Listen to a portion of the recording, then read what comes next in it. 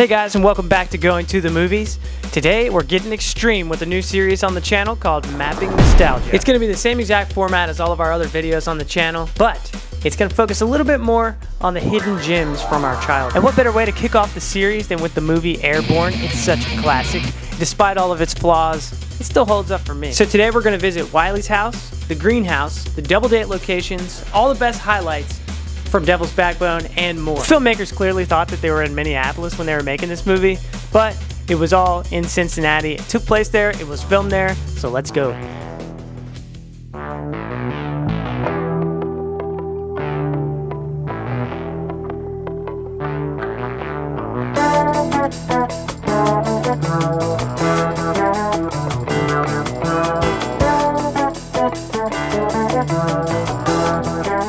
Alright guys, we're on the Kentucky side of the river. We're supposed to be in Cincinnati where Wiley Man lives, but his house is actually here in Newport, Kentucky, 711 Linden Avenue. It's that brick house right there. Weirdly, they never actually show the outside of the house except for when he's jumping off the porch. You get this weird angle of the brick porch. But other than that, you just have to use context clues, so I'll show you how I found it. When they are first picking Mitchell up from the airport and they arrive at the house, the car comes and parks along the street here. And you see all of these houses, which have a bunch of different colors now. At the time, it was like yellow, blue, red, yellow, red, blue. Now we got a bunch of different colors, but these houses are very distinct in that shot. Look at the stones right here on this part of the wall. Still match up. You've got this part, this little piece, this one, and then the longer, lighter colored one at the end. Matches exactly to the stones when Mitchell jumps off of these stairs and goes out into the street over here. Right after he jumps off the porch, you get a shot of him skating into the street. Actually, this could be the montage. I can't remember if this is when he gets his skates from the mail or if this is the montage where he skates around town. But you can see 4 buildings. Now the trees are obscuring them. This is kind of the angle, so I'll show you that shot and then I'm gonna walk over there and tell you what matches up. So this house, still red on the front. Back then it had a different color on the trim. It was more of a beige, and now it's kind of a green color. Got that stained glass window right there on the living room window. And you've got this house that looks pretty similar. And then over here, the windows matching up this building on the right, which is now green instead of red. So last year when we came to visit the spots, it started downpouring on us right here. That's Wiley's house right there. But whoever lives in this house saw us taking pictures and invited us to come stand up on the porch while the rain was pouring down, which kind of gave us that view when you see all the guys come and visit the house to reconcile with Mitchell and ask him to join him on the Devil's Backbone race. It's not the same angle because that was all the way at the end of the street, and I'll try to match it up as best I can. But it was cool to be up on the porch and see down all the porches lined up. Okay. So I'm down here at the end, and you can see down here on the sidewalk. It's kind of tough, but I'm gonna hold it up and see if we can match the angle a little bit. Oh God. So I don't know what you were seeing, but hopefully kind of matches up. I know you wouldn't be able to see through the whole thing now because they've got the stuff there on the porch blocking that view. One other thing to note about Wiley's house, the inside was not shot in this house. I had heard that before and then found this screenshot which kind of confirms it. You can see a house through the window that does not match any of the houses in front of the exterior Wiley's house.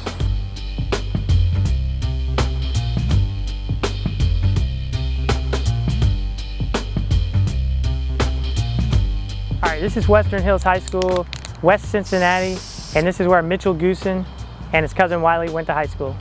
So coming up to the front door, if you look through the window, you can see the reverse side of when they went in. Look at the arched windows above the doors. You can see those when they come into school on Mitchell's first day. Pretty awesome. A lot of fun scenes here, especially Jack Black and Seth Green. They really shine here. Shout out to that casting director, by the way, for introducing the world to those guys.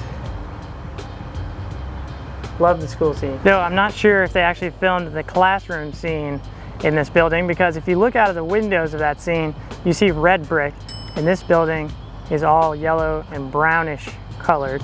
And when Mitchell gets thrown out the window, you can also see that brick. There's also a shot where he's getting up. You can see a goalpost in the background. Now there's a football field across the street. So if it was filmed in here, it was probably on this side of the building, but I don't think it was. There's nothing around this building with that red brick.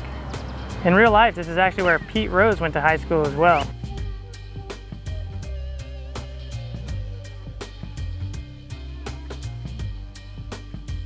We're now the farthest from the center of Cincinnati that we're going to get for airborne locations. This is Hamilton, Ohio, north of Cincinnati, and this parking lot you may not recognize. It's where they shot all the hockey scenes. And I'm not talking about the roller hockey scenes. This is where the ice rink was, where Mitchell meets Nicky.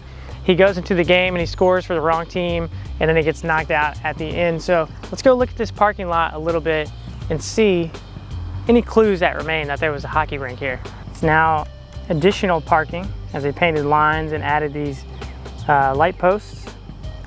But originally the parking lot stopped at this line, and then there was that hangar-like structure going over. And check out the grooves. Still the same shape as a hockey rink, so I'm guessing these would have held the boards. And I was able to find this from a local Cincinnati guy. Had pictures from 2007 when the structure was still standing. His name is Ronnie Salerno. He's a photographer and a blogger and a writer. So that's how I found it.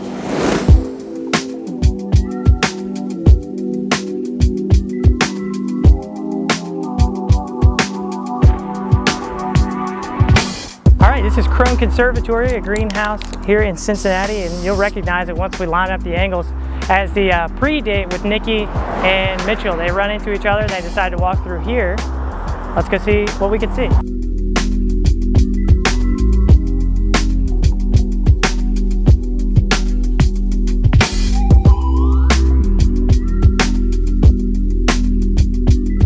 So we get about this spot where Nicky and Mitchell are talking to each other, and you see the waterfall in the background. There's a bigger plant on the left side. We'll continue through and see everything else. What is this? I can't remember the plants he named. Cleopatra's earrings, is that one? The waterfall, still here.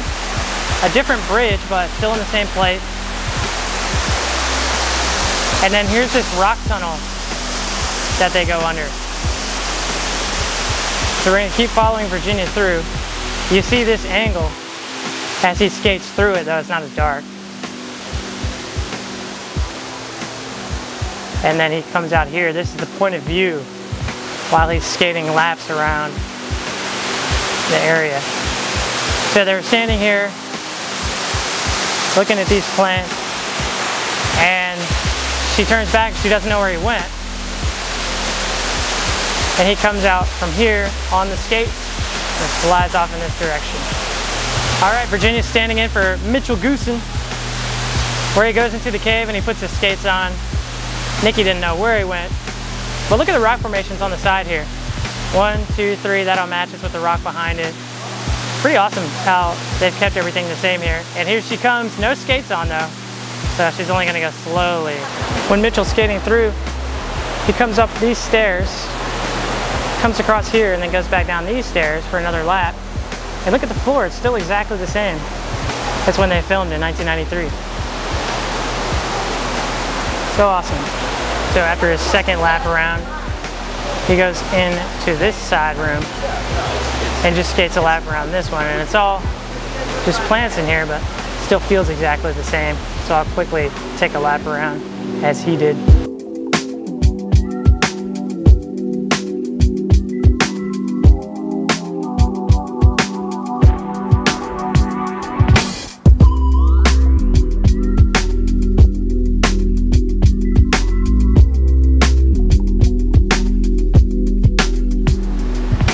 Once he comes out here, he goes into what's called the desert room, which is closed off right now because that is the butterfly exhibit that they do every year.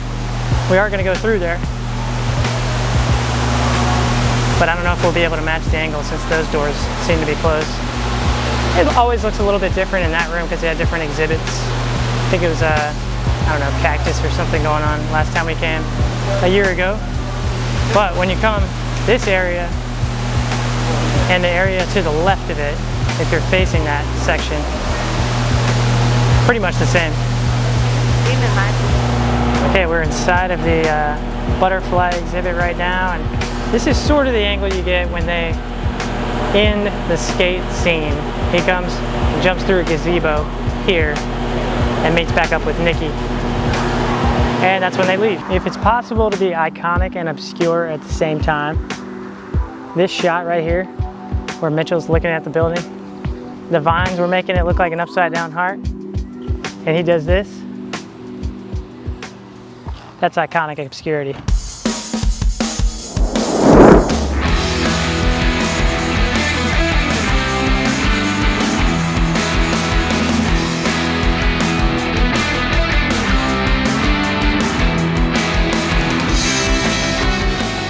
There was a ramp right here, and the guy on the BMX bike jumps up onto this ledge, followed by Mitchell Goosen. You see these two houses in the background. And then they continue along the wall, and then he grinds down that rail and continues down the sidewalk. Mitchell Goosen jumps over some kids sitting right here as he's kind of collecting them hot rod style as he skates through the streets. You can see those diamond windows still there, the doors all the same. Look at this building here out behind the trees. I think that's a church back there. This building still the same, different color. Telephone pole still in the same spot, and then the stairs. He jumps over them. The kids sitting right here say, we got to follow that guy. He knows how to skate. And they go off in this direction, down the street. All right, we're out here under the highway. Don't even know where we are specifically in Cincinnati, but I'll put the coordinates. And this is where the Halfpipe once stood. Right here, you can match this one up, was directly in the middle. You see those signs and those signs. New ones now, but telling us the same thing as the ones that were there when they filmed. Unfortunately, this growth is all in the way. I'm not sure if you can see that building still in the background because there's so many new buildings here in Cincinnati, but this is where the Halfpipe scene was. And for the final part of that montage, they approach the top of the stairs here, and Mitchell Goosen goes down on his inline skates, just absolutely shredding the gnar the entire way down.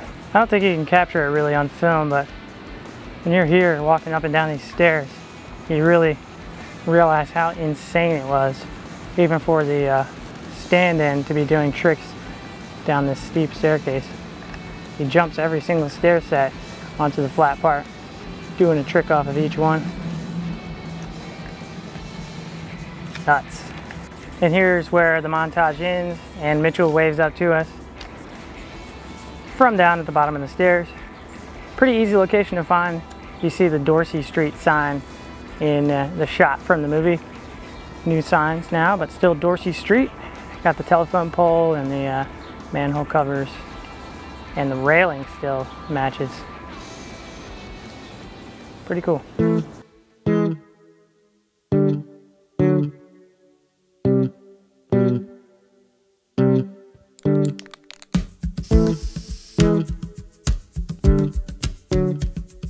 Okay, so when they go on the double date, Mitchell and Nikki with the girl whose name I forget, and Seth Green, Wiley, they come out to one of these things as they're walking along the river across from the Cincinnati skyline, which is over there. So I'm actually in Kentucky right now, filming Ohio, and it looks like they're in one of these things. They're walking along a rail, but the angle matches more of what's over here if you compare this section of the bridge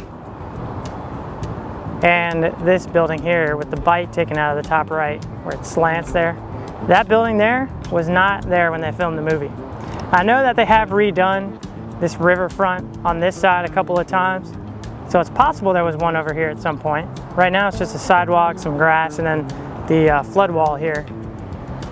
But I do think I have the angle right, so it just doesn't match up if you're on that thing over there. No mention of rollerblades out here, so come out and shred. Nice breeze. Really great view of Cincinnati from over here. Okay, so we're now in Pompilio's on the Kentucky side, and this is the restaurant where they had the double date. They were eating right about here. There was a booth here at the time. And you could see this door. You can see that circular thing right there.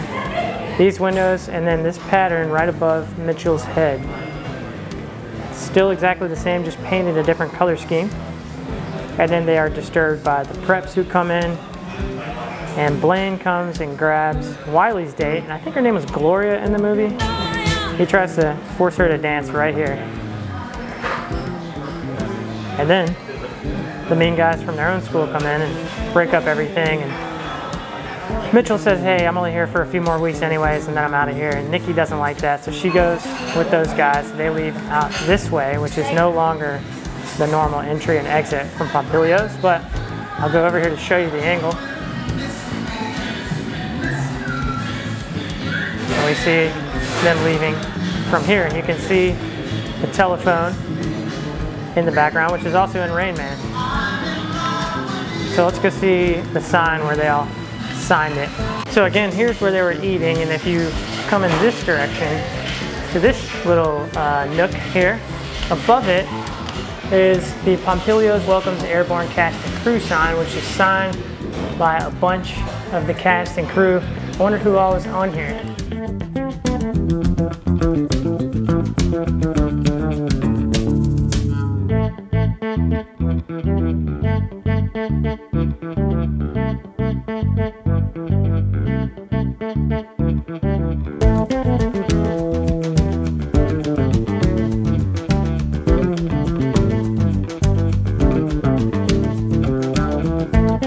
Okay, so here's some footage inside of the bathroom Virginia grabbed while we were there. This is where they were freshening up right towards the beginning of the date. All right, so here's the outside of Pompilio's. We see it as Mitchell is leaving, heading to the car where Wiley is. Everyone's mad at Mitchell now because he said he's gonna, got a skateboarder over here. But get some inline skates, dude. Everyone's mad at him, including Wiley, because he's happy about the fact that he's gonna be leaving in a couple weeks, and Wiley just was wondering why he didn't stick up for himself, because, you know, Mitchell's a pacifist. So he walks over in this direction. You can see the corner of Pompilio's. This building, or this part of the building, is Colonel Pomp's Tavern, named after Pompilio's. And then you see this building off in the background as well. Look at the awning.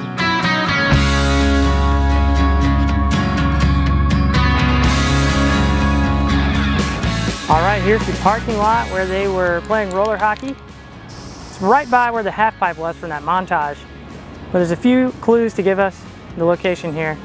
You got the water tower, which you can see behind Mitchell Gooson's head as he skates over. And then the lettering here, Ohio Serve, you see that back there. And this angle where he's setting up before play starts. Let me see if I can match this up perfect. It's about, kind of like this. About that much space between the buildings. The one on the right showed up as higher, and then you can see that thing sticking out just like it was in 1993. Let's match that up. And he comes over here, pulls Blaine's pants down.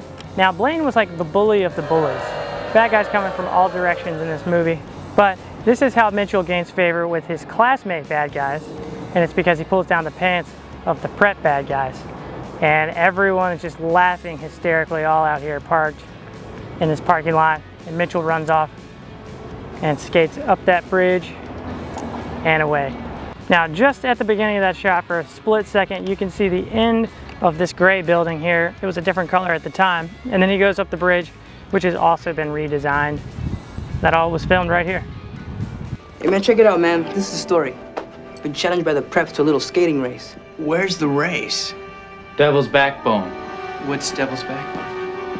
Oh yeah, it's only the most dangerous hill in the whole town. Geez, the last guy who even tried to walk down that hill, he just got so messed up, he forgot who he was. I saw him. He pins in his head and his, What are you saying, man? He's the last guy who even tried to walk down that hill, he just got so messed up, he forgot who he was. I saw him. So Devil's Backbone is the big final race at the end of the movie, and in my opinion, the pinnacle of extreme 90s movies' final races.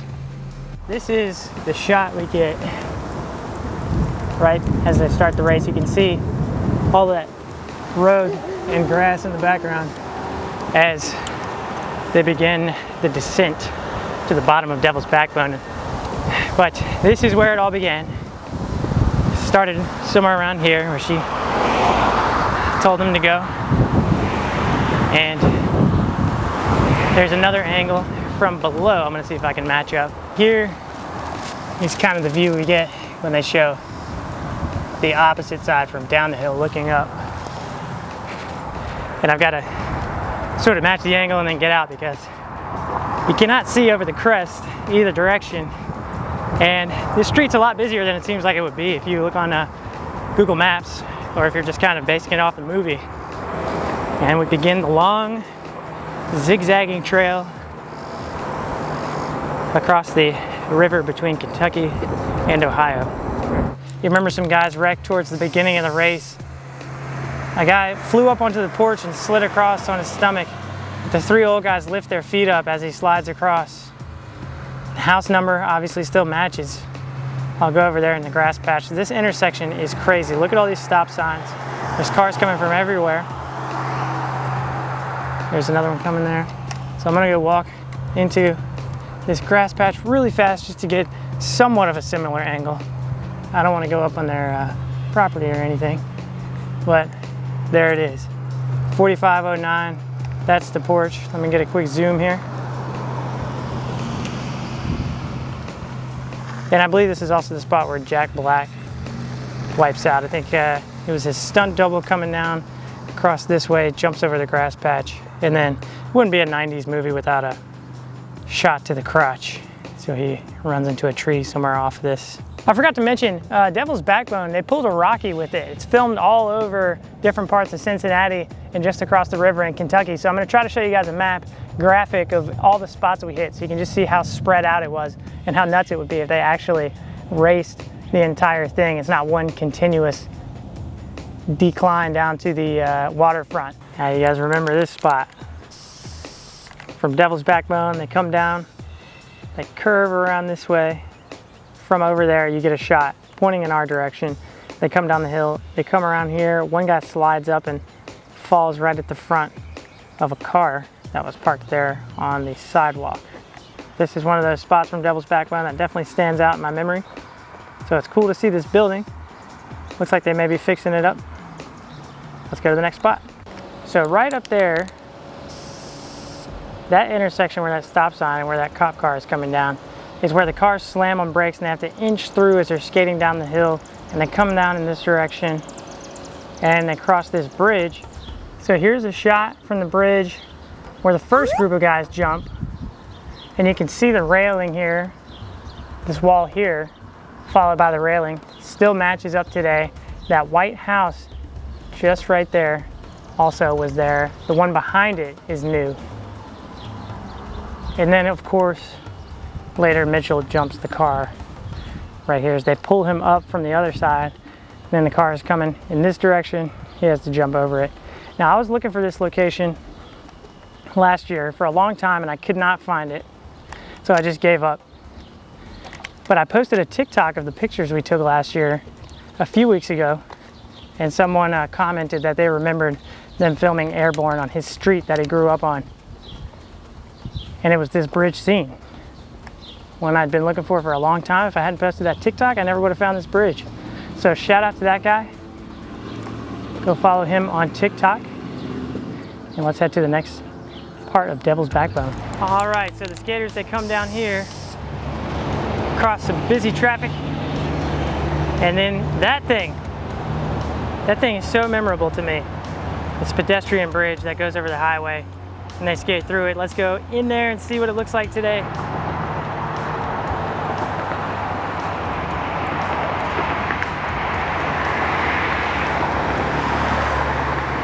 Okay, man, this thing just looks cool in the movie, but in real life, it is so scary to be walking over this traffic.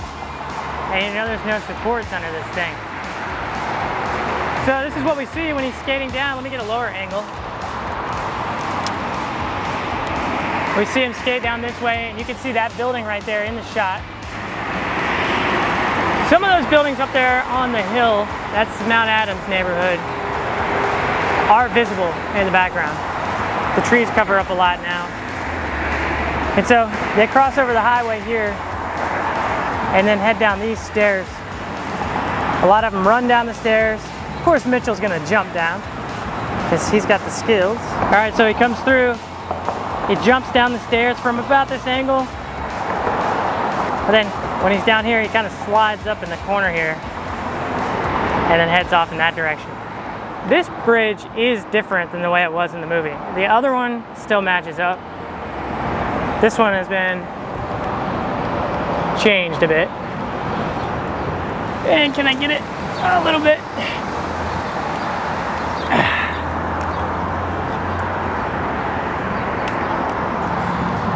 Devil's Backbone, people.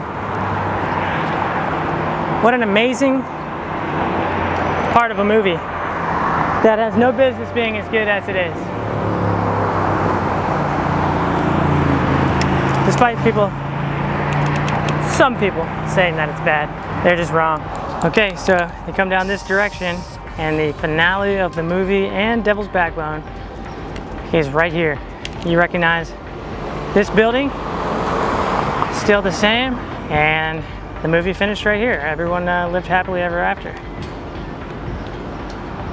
Now you might be wondering, why did I not show the area where he jumps off the ledge? And that's because, look at this stadium in the background of that shot.